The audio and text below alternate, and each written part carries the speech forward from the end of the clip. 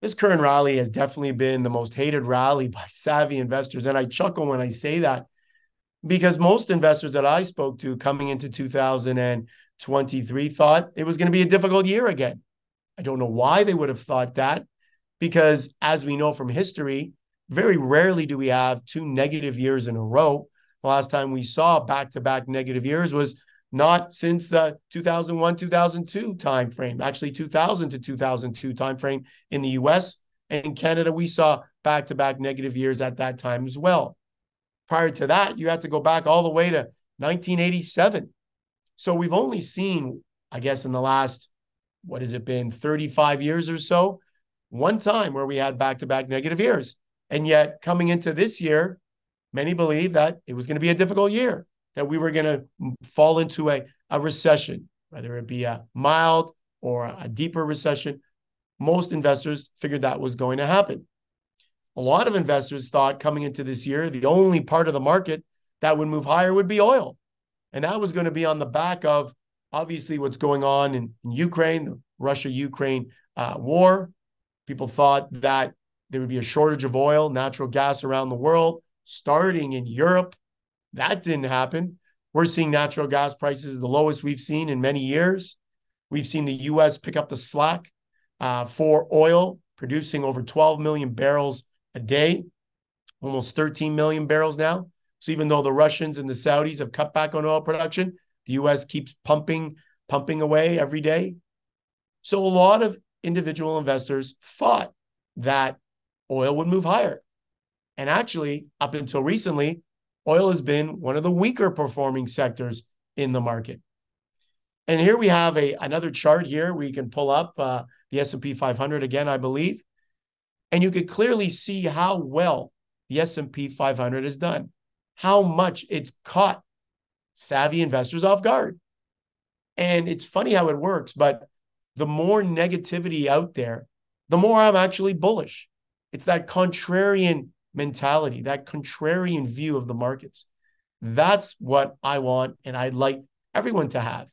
When those are pessimistic, those are fearful, as Warren Buffett says, that's when you need to be greedy. That's when you need to buy. And so this being a rally that most people didn't believe in for quite some time, that people have been fearful of since the beginning of the year. And yet, look, the market has gone up pretty much from the lower left at the beginning of the year to the top right. We've seen a bit of a fall off, I guess, in the last week or so. And as I said in my last segment, we could see maybe a mixed bag over the next month and a half because of seasonal factors, because of low trading volumes, etc. But overall, it's been a very strong year. And what's been leading the S&P 500 has not been oil. It's actually been technology, as I said. And so savvy investors got it wrong. And as these savvy investors now realize they've gotten it wrong and start chasing this market higher, what does that mean? Well, they start putting more and more money in because they want to join the party. They want to get a piece of all this growth. And so that just pushes this market even higher.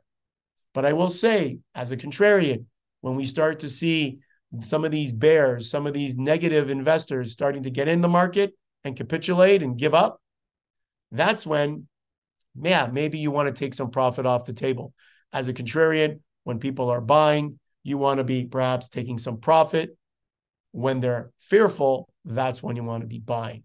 So wanted to point out in today's show that all those individuals that you may hear, see on the TV, or read about online, talking about all this doom and gloom at the start of the year, the impending recession, we just have not seen it. And as I said, unfortunately for these investors, it's been the most high-hated rally for them because they haven't taken part in it.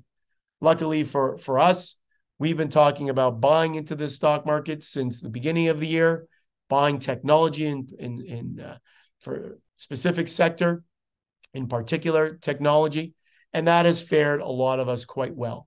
So going forward, try to, I guess, not really listen to a lot of the noise from some of these savvy investors because unfortunately they've got it wrong until now. Hopefully they'll get it right going forward, but you never know, right? You never know. When the money starts pouring in, maybe that's when we start taking a little profit off the table. Not all of it, but maybe start trimming those profits as part of a risk management strategy.